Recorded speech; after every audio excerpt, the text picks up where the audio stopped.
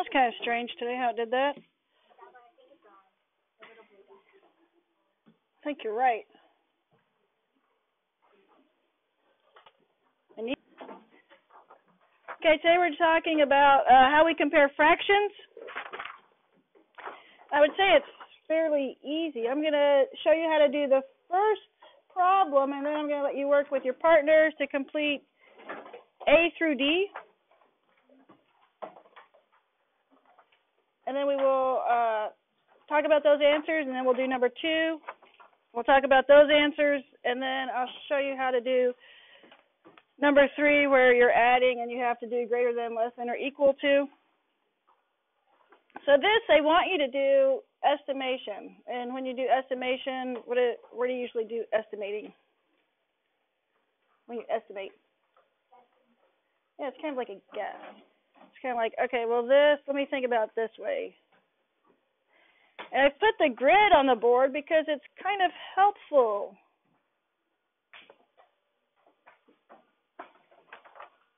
If you draw the visual, because I'm not really, sometimes I'm like, whoa, another planet, and I can't, I need a visual. So if my problem says on problem set 13, 1A,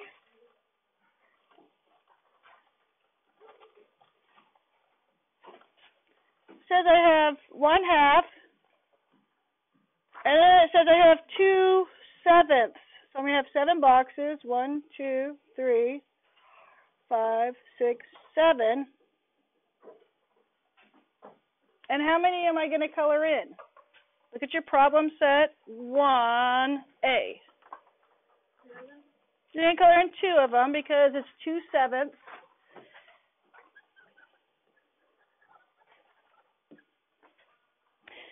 Well, what do we already know about a half? If we have a half plus a half, what would it give us? 1 whole. The halfway mark to this set of 7 would be about right there, wouldn't it? Is it near the halfway mark? Is it? But is it at the halfway mark? No. It's less than the halfway, right? So if it doesn't quite get to 1/2, would we be greater than 1 or less than 1 whole? Less than. But what if we had something like this? Check this out.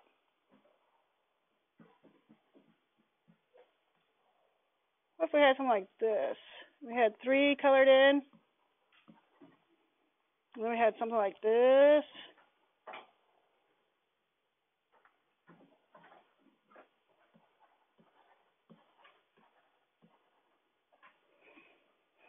This is 5/8. And this is 3/6. And of course, my marker's not going to work right. Is this 1/2?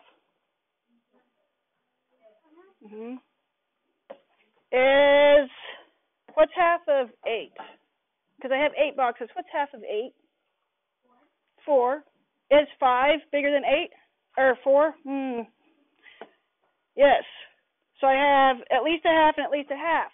Is that going to be greater than or equal to 1, or is it going to be less than 1? If I have a half plus more than a half, is that going to be greater than 1 or less than 1? It's going to be greater because you have to think in your head, okay, 1/2 plus 1/2 equals 1 whole, right?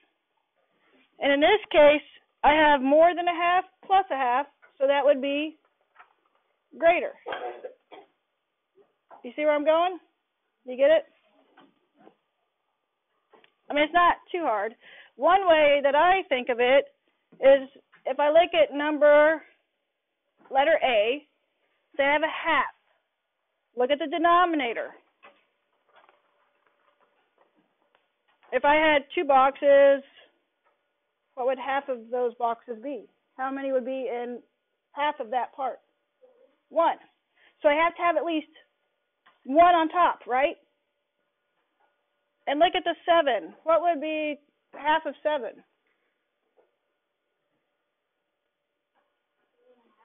3.5. So you have to have at least 3.5 or greater on A. Is 2/7 at least 3.5 or greater? No. So does it qualify for 1 whole, or is it going to be less than 1 whole?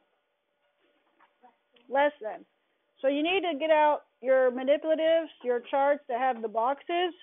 If I were you and I draw them out, talk about them with your neighbor, I'll come around and look at your work to see what you're doing. On D, you're going to have to, it says something about subtraction, doesn't it? Wonder how that's going to work.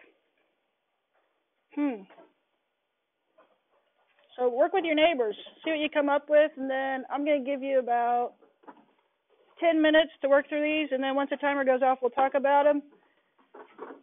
Yes, ma'am. So when you do to 1/8, so it's 1/2 plus 2/7, and then you just draw the boxes, and then you mark the halfway point. And then you ask yourself, if I combine these sets, is it going to equal 1 whole or more, or is it going to be less than 1 whole? Your goal is, if both of your sets equal at least 1/2, then it's going to be greater than a whole. Definitely. Okay? If they equal at least 1/2, if both of your sets, both of your fractions equal at least 1/2, you know it's going to be a whole, right? But if one of them doesn't equal a half, it's not going to be a whole.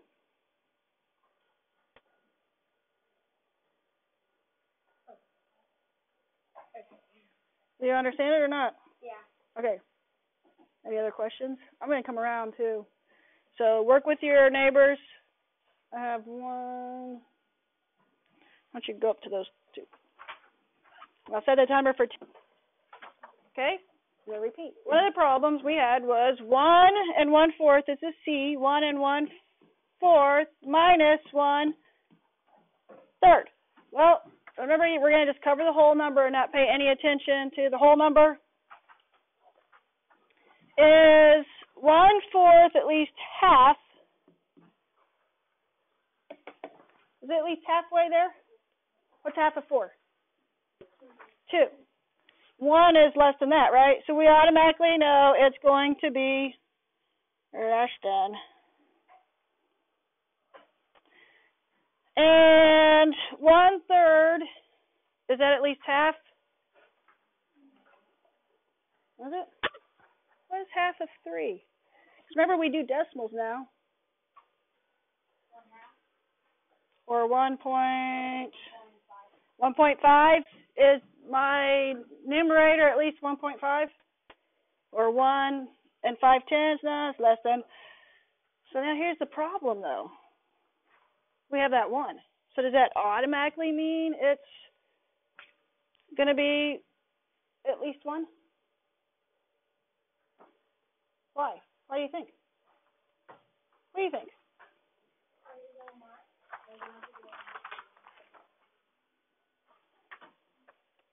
Okay. You're going to what?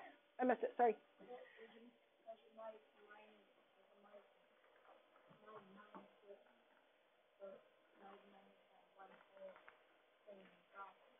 Yeah, you might actually have to borrow, huh? Because what if my second fraction is going to be too big?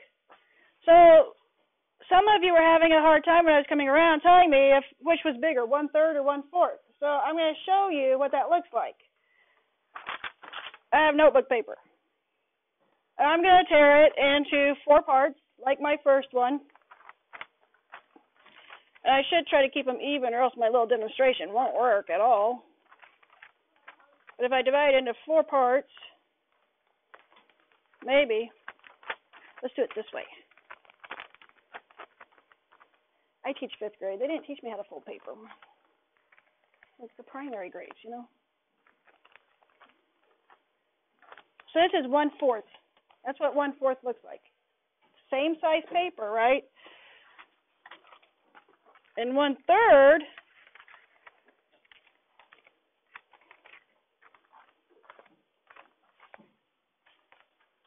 looks like this.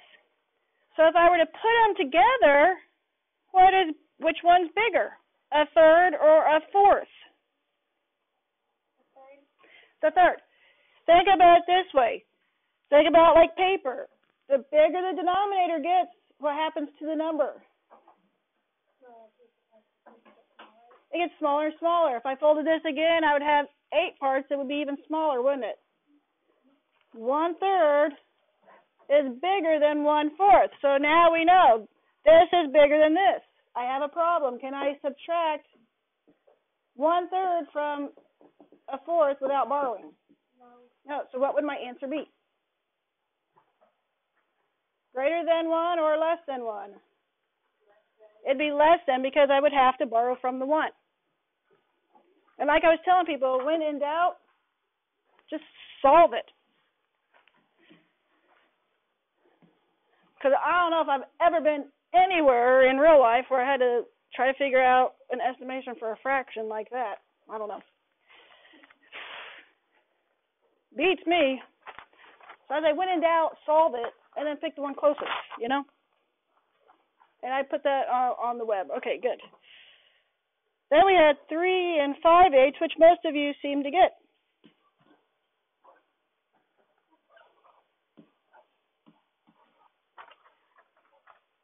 Is 5/8 at least? This one, though, I mean, yeah, this one. Is 5/8 at least half? What's half of 8? Half of 8.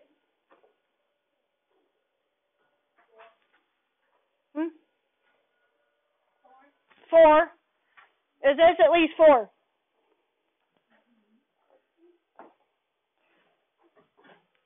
Half of 9 would be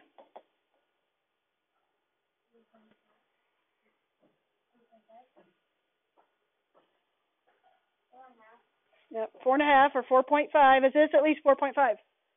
These are both at least half. Am I going to have to borrow? It doesn't matter, because I know I have at least 1. Even if I borrowed, I would still have at least 1.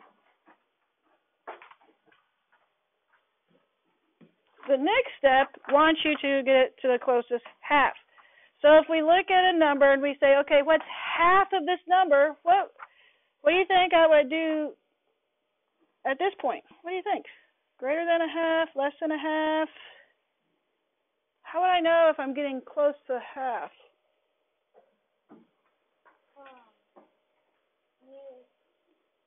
Let's say I have, here's my half. Well, that is a good half, isn't it? Man. There's at least half. Is there another way I could divide that evenly into smaller parts?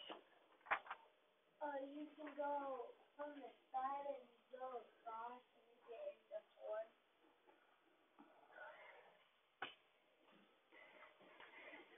So do you think 1/4 plus 1/4? So if I did 1/4, at least 1/4 plus 1/4, would I have at least a half? So this time what you're going to ask yourself, okay, is what's half of this? And let's do another half. So if I have 1/4, what's half of 4?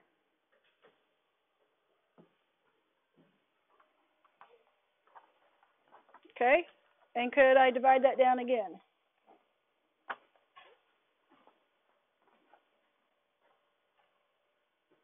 By 1. Okay, so what you're going to do this time is you're going to take it and you're going to divide it once in half, and then you're going to divide it again. And I told you how to do that, and now we're not going to do it. Okay?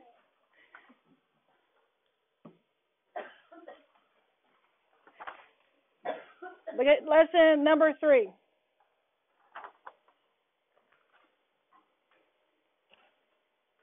On number 2, we'll do the half another day, because we're going to do it like we did our lesson 11 and 12. Remember? Baby steps. I want you to master getting closest to the whole first before we start going smaller. They give you too much at once. This part, though, I think is going to be easy for you. 5 2/3 plus 3 3/4, just like what you've been doing.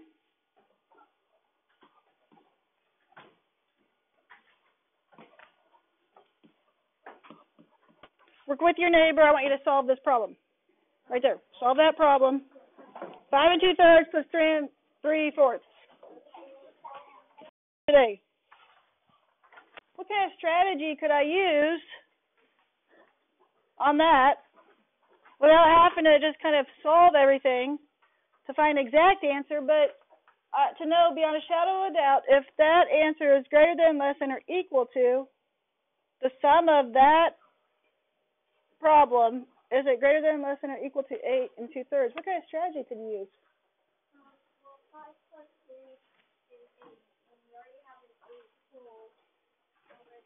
So you say your strategy would be to look at the whole numbers and add them? You have 2/3 with 8 2/3. You have 2/3 right there, but you're adding 3/4 to in your addition problem, so there's already greater.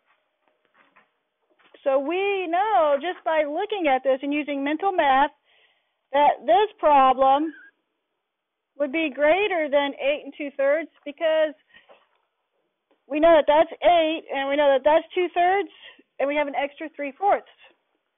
I always find it interesting when I walk around to see different strategies people are using. Is it okay to write it out and to solve it? You betcha. In fact, I encourage you to write it out because the more you write it out, guess what you're doing? Definitely getting it right, but also you're doing, who said that? Practicing.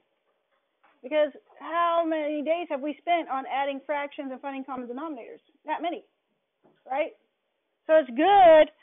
I really like when I walk around, I see you guys finding common denominators, and you're adding them, and you're making sure.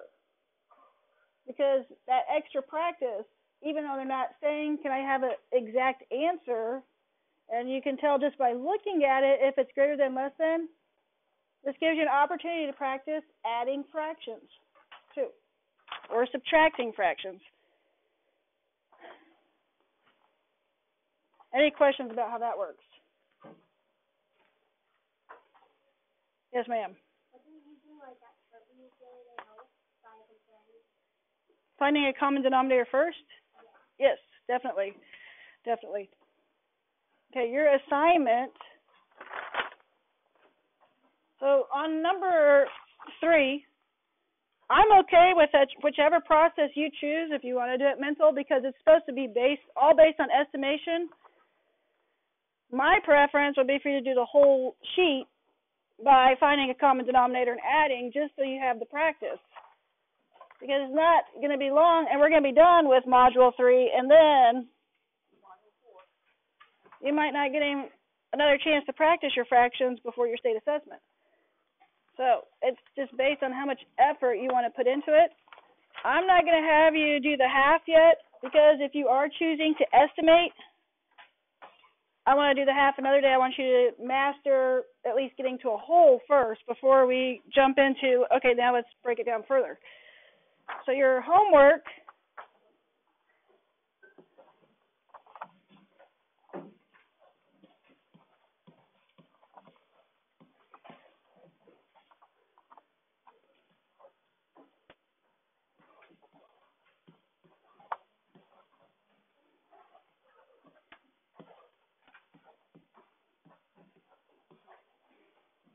one, A through D, and 3, I through L. And what I'll do is, we'll do this just like we did lesson on homework page. So what you'll do is you'll turn this in for a grade, and remember, I'll give it back to you then, again, before our next math lesson, and then we'll talk about half. Okay?